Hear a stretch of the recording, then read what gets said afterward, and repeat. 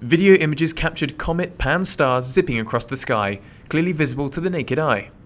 The videos shot on Tuesday and Wednesday were obtained from Michael Zelia of EclipseMaps.com. The comet appears as a fuzzy spot of light streaking across the night sky, followed by a blurry white tail in its wake. The comet, officially known by the great title Comet C/2011 L4, was discovered in June 2011 by the Panoramic Survey Telescope and Rapid Response System, or Pan-STARRS, in Hawaii. Comet Pan-STARRS is believed to be a first-time visitor to Earth after being gravitationally bumped out from the Oort cloud, a repository of small ice bodies located beyond Pluto in the solar system's backyard.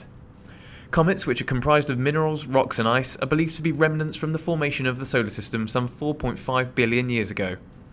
As a comet approaches the Sun, some of its ice vaporizes, creating an envelope of gas and dust, called a coma, around its body. The heating also generates two tails, each of which can be more than 1 million miles long. One tail is comprised of dust and the other is made of molecules ionized by sunlight. Comet Pan-STARRS currently is inside the orbit of Mercury and brightening as it heads towards the Sun. Comet Pan-STARRS may just be the warm-up act for another celestial visitor due to arrive in November. If it is not destroyed by the Sun, Comet Ison has the potential to be as bright as a full moon, possibly even visible in daylight.